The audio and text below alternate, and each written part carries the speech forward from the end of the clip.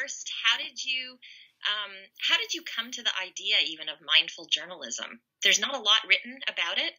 No. And what gave you the idea? Okay, well, it really bubbled to the surface over a number of years. Many years ago as an undergraduate student, I encountered Buddhism and Hinduism as part of my undergraduate studies into Indian history, and actually went to India and travelled through there for a few months. And sort of dabbled in and out of that area, those philosophies over my life.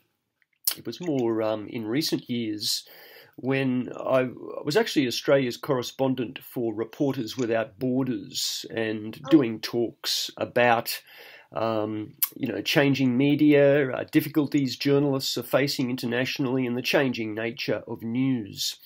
And it was an address I gave at the Auckland University of Technology, where I cited the work of my colleague Shelton Gunaratne, who had gone very deeply into the application of Buddhist phenomenology to journalism. And I said, well, perhaps there is a scope for a more mindful journalism than we have today. And that seemed to strike a chord. People started asking me, what do you mean by mindful journalism? And that was only in 2013. So as well as my media law work, I've been exploring that area, and a major part of that was the kind invitation from Shelton Gunaratne to join him and another scholar in the editing of the book called Mindful Journalism with Routledge a couple of years ago, where I contributed a few chapters. Thank you. Yeah. Yeah. So that particular book goes very deeply into Buddhist phenomenology, which is really Shelton's expertise. It's not something that I know a great deal about. I describe myself as a secular Buddhist, and what I mean by that is that I see all sorts of applications for just some of the fundamental principles in one's life, but for journalism at a secular level. So I just think that something like the Eightfold Path, which is foundational to Buddhism, as are the Four Noble Truths, I think they actually offer a secular lens through which we can view our ethical behaviour as individuals and as journalists. So has your journey in discovering sort of mindful journalism, has it affected how you consume the news? Very much so. Very much so, because because how are you actually I consciously, I don't know, sometimes there are waves of these experiences or phenomena that are felt more broadly throughout society, and you think of it personally as a change in your own behaviour when maybe there are many other people out there doing the same thing. But I've found working with those principles over a few years has meant that I really reject gossip, celebrity news. I resist the urge to look at them. And I turn the television off when there is just continuous stream of news of car accidents, crimes, things like that. Not that the community doesn't need to know about some of these things, but quite often the way they are reported actually offers no real solution, and in many ways may well be increasing people's suffering or angst, stress in their lives, and giving them the false impression that some of these events are happening a lot more often than they really are. Yes. I think we've known that in journalism for a long time, that people commonly conceive, for example, that crime rates are far higher than they actually are based on news reporting. So it's interesting, and I want to talk more about pedagogy in a moment, but just sticking with news now, it's really interesting because we're really inundated, particularly now under this administration, with divisive and polarized news. And it's funny because in one chapter of your book, you talk about about truth as one of the fundamentals of mindfulness. And in some ways, we seem farther than ever from that. We talk about a post-truth world now. And in other ways, I feel like we talk more about mindfulness than we ever have. There seemed to be, when I mentioned this project to people, I got far more of an open response than I expected. And so those two things really seem to be at odds. Is it a really big barrier, do you think, to this profession, or where are we now? Or do you have any sense of where we are in the trajectory of going toward mindfulness in our profession? Well, I have a sense, or I have a hope, but a lot of what we talk about here, in fact, the whole domain of journalism ethics, I suppose, it's often very idealistic and aspirational, because it's one thing to talk about what might be, and it's quite another, say, for a young graduate to be dealing with the time and resource pressures of a mainstream newsroom in the midst of 24/7 news flow, when they are actually quite lucky to even have the job in the industry. So it's wonderful sitting in what some might call an ivory tower of an academic institution and viewing these things. But nevertheless, we can work in small steps and at the margins. And so my hope is that my own students, when they graduate, coming to your point about mindfulness and the application of that to journalism, I say in most of my writing that I'm not expecting journalists to stop work suddenly and take up the lotus position in the newsroom in the midst of a major story. But it's not greatly different from what educationalists have been telling us for many years. And the great professional educator Donald Shern, in his writings in the late 80s, talked about the process of learning, which encourages what's called a reflection in action. Reflective practice. And I guess the optimal tertiary education in journalism would be one where you can be quite comfortable that your students, when encountered with new situations and ethical dilemmas, will be able to pause to reflect upon their practices and their, hopefully prior to engaging in whatever the behaviour is and thinking through the implications of that. And I think mindfulness isn't far away from that notion of reflection in action. I think with full meditation, of course, I use it myself in my life, and I would encourage others to do so if that suits them and it's appropriate for their mental health at that particular time. But and journalists too. But it's very difficult to find that sort of time available. But even if journalism students had just a little bit of training in that area, mini reflections or mini meditations at the point of perhaps being assigned a very important story. I mean, for years, workers took their smoking break, their morning tea break or whatever. They stepped outside, they talked with colleagues, and I don't see much difference between a journalist finding a quiet place, even at their own desk, and just simply pausing to reflect. And in my principles of mindful journalism, they reflect through those basic Eightfold Path principles. Things like, what understanding do I have of this situation? What is my intent here? Is this in accord with the livelihood that I have entered into? What are my proposed actions, and where do they sit ethically? What speech or communication is most appropriate to this situation? Can I reflect on this? Can I reflect in action? What effort am I putting into this? And how well concentrated, or what can I do to assist myself to be fully concentrated in the moment? And they are the steps of the Eightfold Path, and you can use those just in your ordinary life as you encounter, in your daily journey of ups and downs. You can use them as a journalist in that professional ethical situation, and we can also use them as academics as a way of, as a schema for looking at a piece of reporting that we're examining and asking whether it seems that those sorts of steps have been taken, or how it might be done better if they were taken in that kind of story in the future. Yes. Are there, since you're a media law person, are there countries where you think a mindful press is more likely to evolve because of their particular speech laws? Kind of a strange question, but I was just thinking about how far we are from that in the U.S. because under First Amendment laws, of course, so much of speech is protected, and even and valued.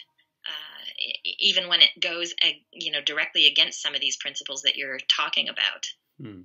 Well, it's a very good point. As I said, for more than 10 years, I was the Australian correspondent for Reporters Without Borders. So I certainly value free expression very highly.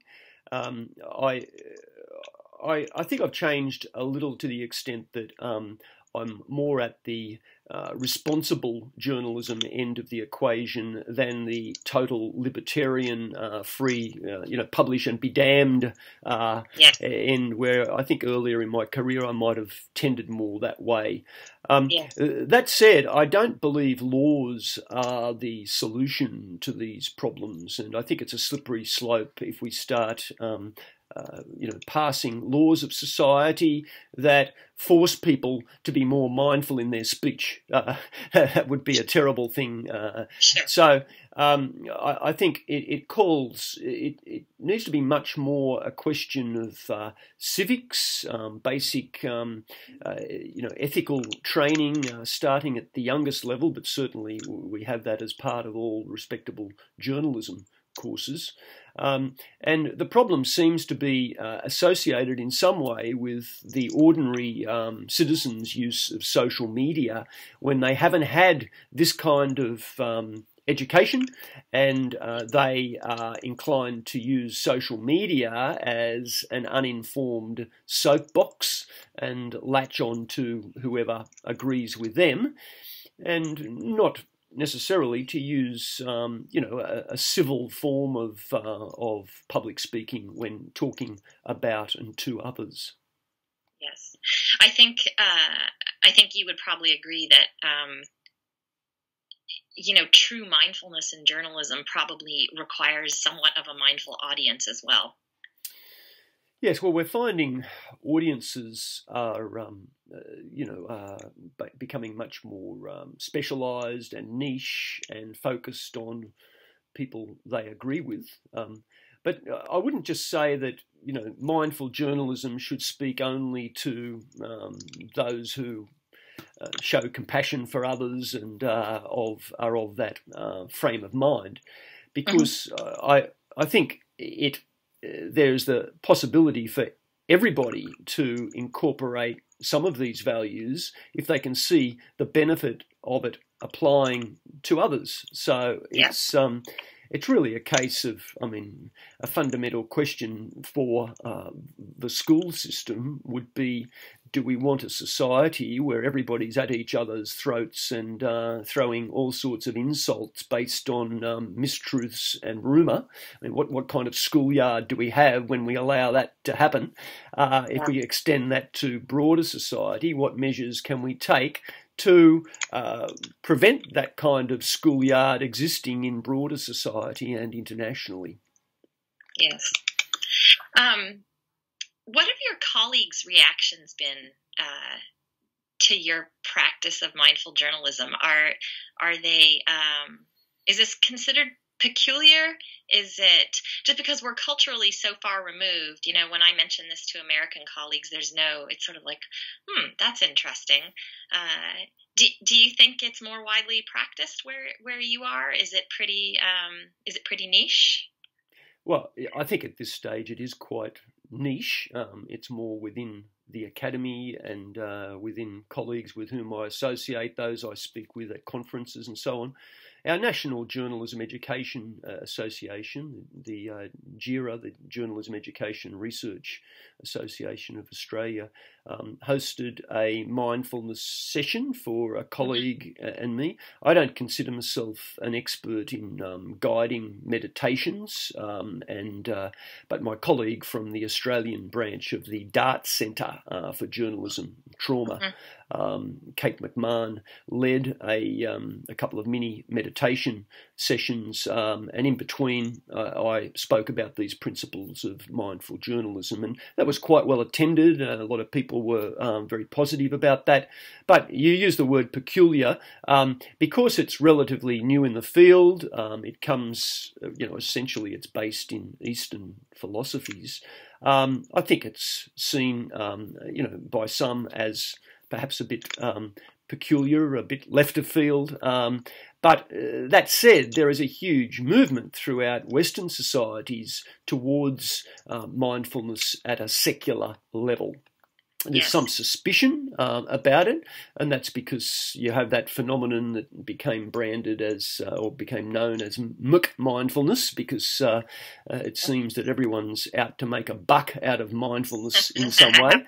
And those who follow Buddhism as, as more of a religion, are critical of it for that, and also critical, and some psychologists and psychiatrists are critical of just anybody suddenly sitting down and meditating, because there are all sorts of mental health issues some people might have that they need to be talked through as part of any session. But all of that said, there is this Western movement towards it, and there's some scientific and medical research supporting it now, so I think it's becoming better known. And so my plan is to work more closely with my colleagues from DART in the near future, and start to explore the potential for better journalism resilience following some of these mindfulness practices. So that's a area to explore. So I'm actually finding it useful at a number of levels in my own life, in my training or educating of students, in my analysis of material as a journalism academic, and as its potential actually in the newsroom for training of journalists, and partly because of this resilience factor. Yeah. This isn't the kind of thing that's in the curriculum anywhere, and I know you teach ethics as well, but I think a practice that really is geared toward this would have to spread across the curriculum. Would you agree? You couldn't confine it to one class necessarily. Do you think there's a place for this now in the journalism curriculum? And if you had to implement it, how could you do that? How could we do that? Yeah, so within the short term, I don't see us all suddenly having courses or subjects called mindful journalism. Really, it's closely related to ethics when we are talking through those ethical dimensions, and the work I've done has mainly been in the ethical area. I don't actually teach media ethics at my institution at the moment. I did at my previous institution. We have so many students where I am that I specialise in media law. Okay. But I've introduced it to media law. In fact, I've just written an academic article about its application to the teaching of media law students, working through some of those steps and learning to reflect mindfully upon a legal dilemma as it arises in a journalist's work, because it can be applied just as easy. After all, ethics and law are very, very closely related. It was only last year I was at the AEJMC convention, and there was a whole session devoted to the interface between law and ethics. So, and quite a lot of legal problems are in fact also ethical problems in the domain of privacy, defamation, confidentiality. These are all areas which have and copyright with plagiarism, of course. They have both legal and ethical dimensions. So what has puzzled me in about 30 years of journalism education and about 20 years of teaching media law has been that I've been I'm still struggling for a way to be absolutely sure that students who graduate have a deep understanding of the areas, not just enough to pass an exam. And that's where I think mindful reflection has an important role to play there, because the knowledge part of it, knowing what the elements of defamation are, or knowing the basic factors associated with copyright or something, that can be covered by an exam, knowing the theory of that. But and so that is, to my mind, that's important for entrenching the language, so that if a situation arises, the journalists can identify, well, here is a situation involving confidentiality that may have ethical or legal implications. Let me now reflect upon my learning. And that's where mindful journalism would kick in, because they would then take some time out to reflect upon it, to work out whether they have the right understanding, whether their intent is correct. And, broader principles that are associated with Buddhism feed into this as well. Is my story going to help reduce suffering, or is it going to increase it? Is there some way the story can show compassion or find some solution, rather than just cause more angst and cause people to defend their own patch in more ways? So how can I build something into this story which actually shows some level of resolution?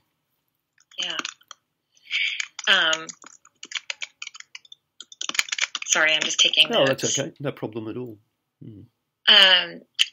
That's interesting. I teach entrepreneurial journalism. Well, that's a wonderful thing. It's very much a word that we're using in our course review at the moment, because it's something that certainly academic administrators seem to like that word at the moment as well. Yes, that's absolutely true. Yeah.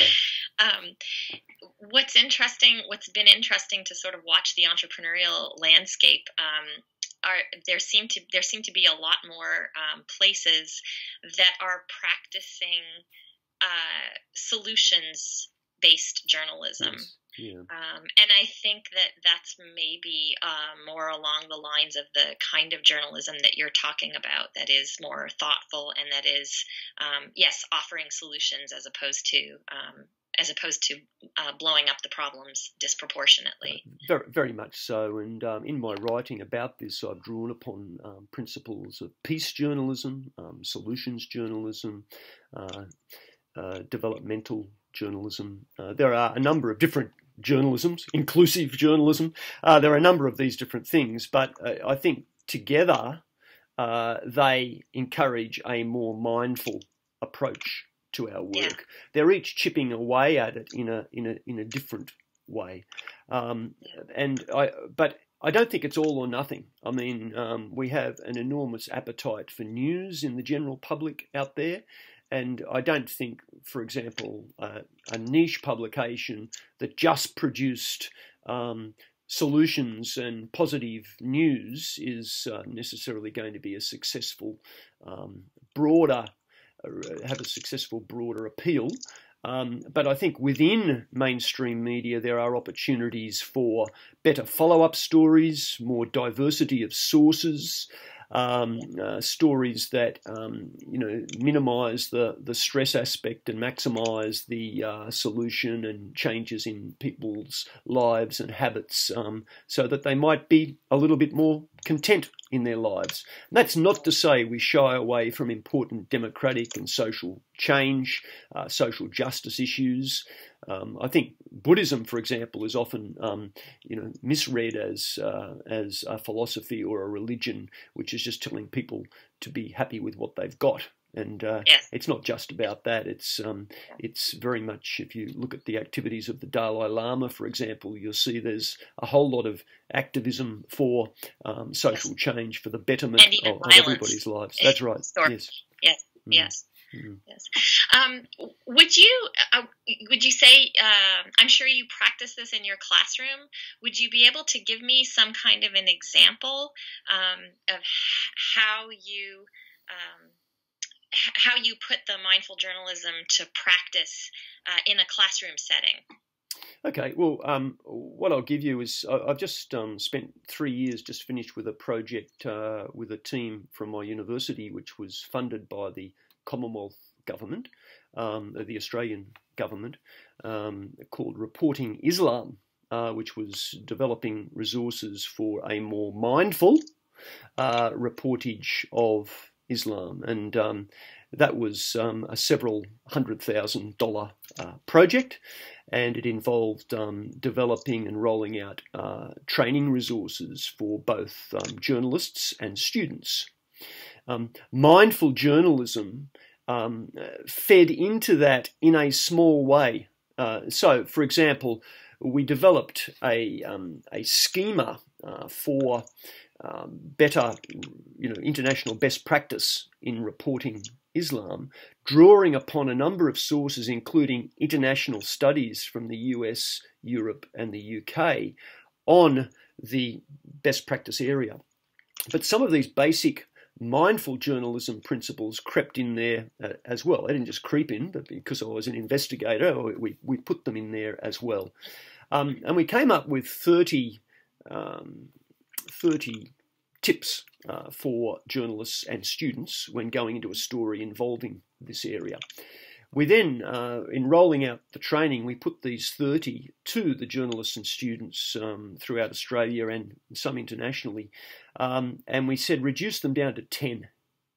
And of those 10, some of these ones crept in as well. So have I thought carefully about the story that I'm embarking upon? And those sorts of, they weren't couched in terms of right understanding, right speech. They were basically translated into mindful practice for the benefit of the students and the working journalists. So that's just one example. In the classroom, in my media law class, they are introduced to the basic principles early on. I think it's very important with students that we explain the problem, and the problem in media law being what I just explained to you. How on earth are you going to avoid the situation that this young journalist was in when she went out in her early career and was charged with contempt of court because she damaged the fair trial of somebody? And that happened here last year. So how are you going to avoid that? Well, we need to be mindful in our practice. These are the basic principles.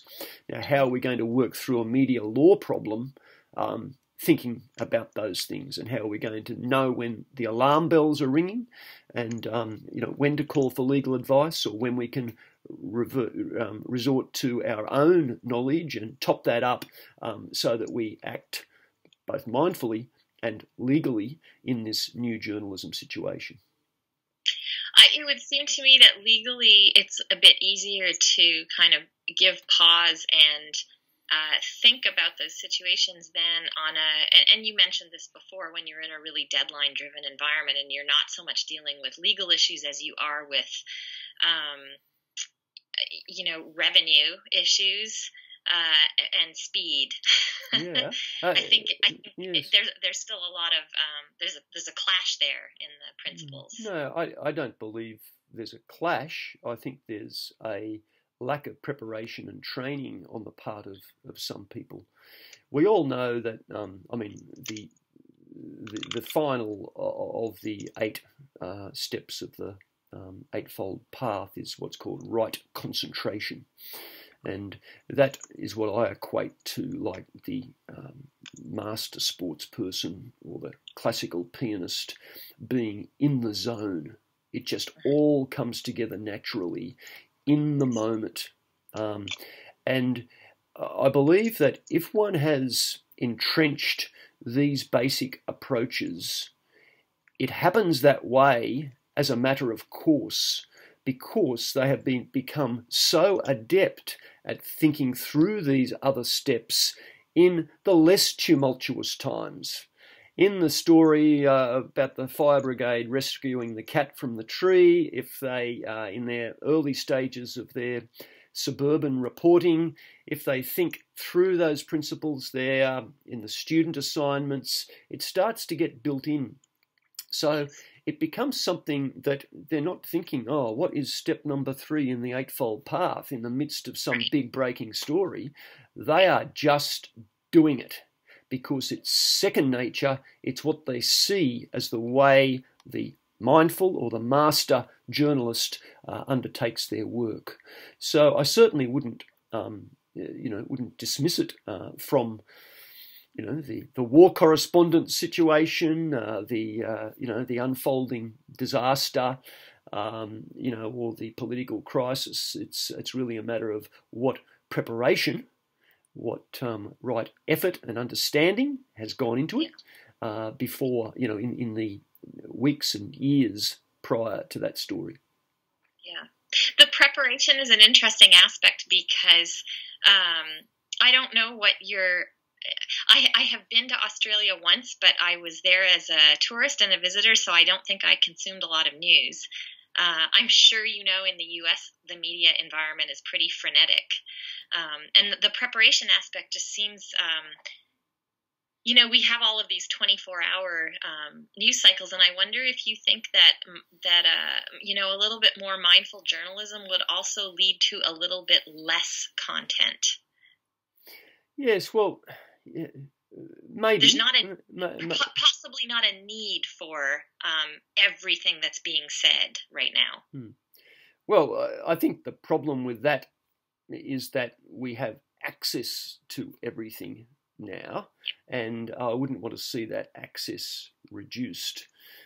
Just as we have access to an array of foods, liquids, legalized drugs, we can engage in that banquet to our ultimate ill health.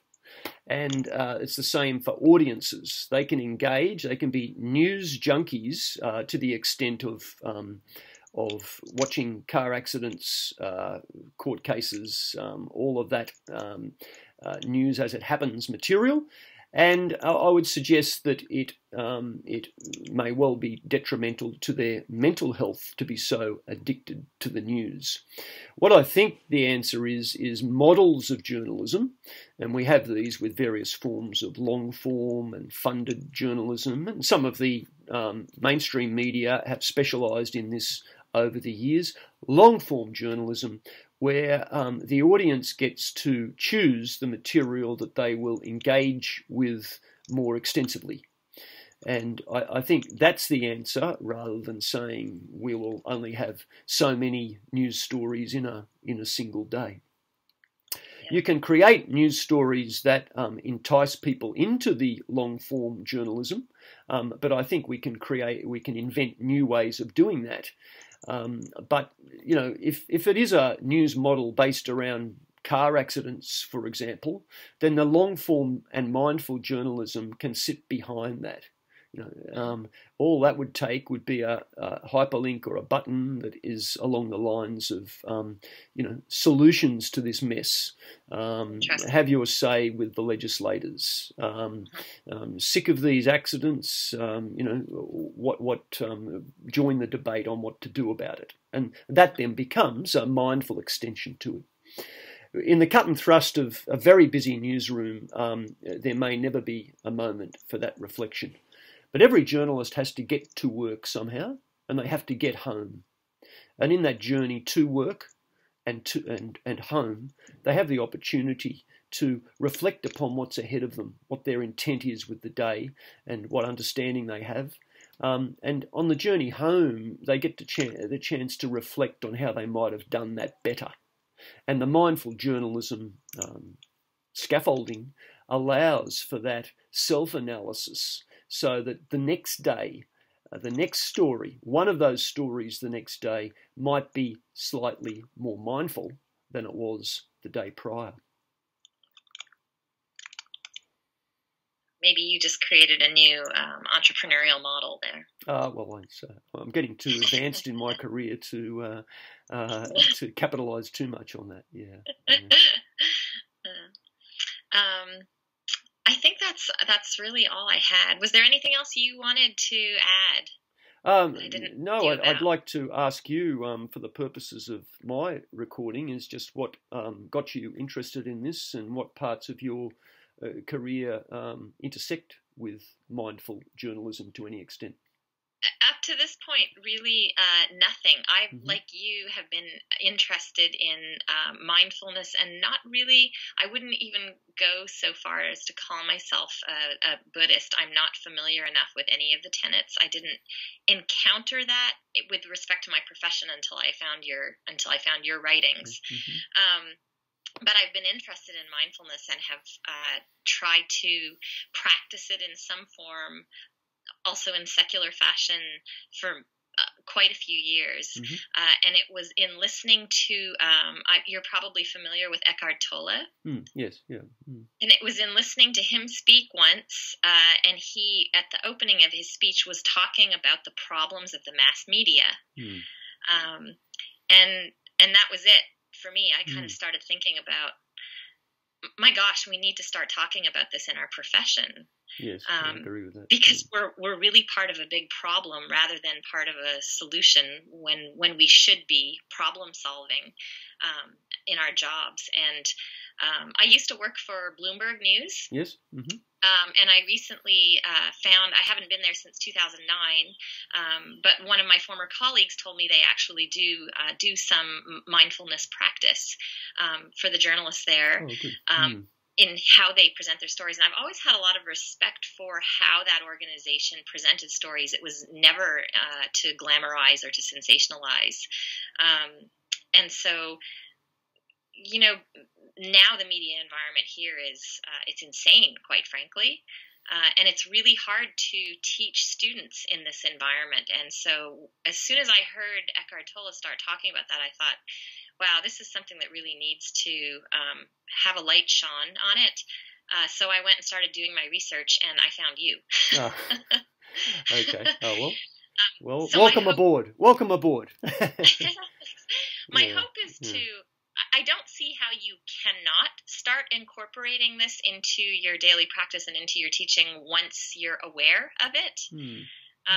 I don't really know what that looks like for me yet. I just know that I'm interested in starting to write, even if it's in a more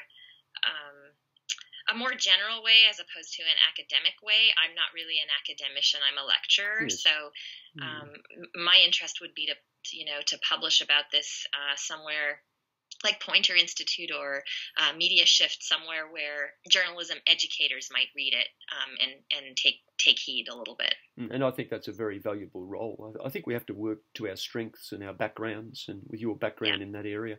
And I think the academy or that industry is starting to accommodate that much more, rather than turning everybody into scholars publishing in esoteric and barely read journals. Thankfully, many of those are now more available than they were in the past, so that's probably how you came across my work, rather than if it had been 20 years ago, it would be buried in some journal somewhere that was sitting in hard copy in a library. That's right. Well, the first thing I read of yours actually was the talk from 2013. Oh, okay. All right. Yes, at the Pacific Media Center. Yes. Oh, great. All right. Well, we'll keep in touch. It's great that you're interested in the area, and if you have any follow-up questions or anything, by all means, shoot me an email. And thanks for agreeing for me to record the interview for the purposes of the blog. Yeah, it's my pleasure. Yeah. Thank you so much for carving out the time, and I will send you what I have when I have it. Okay, great. Well, nice to meet you, and good luck with the project. Likewise. Okay. Have a great day. Okay, bye. Bye.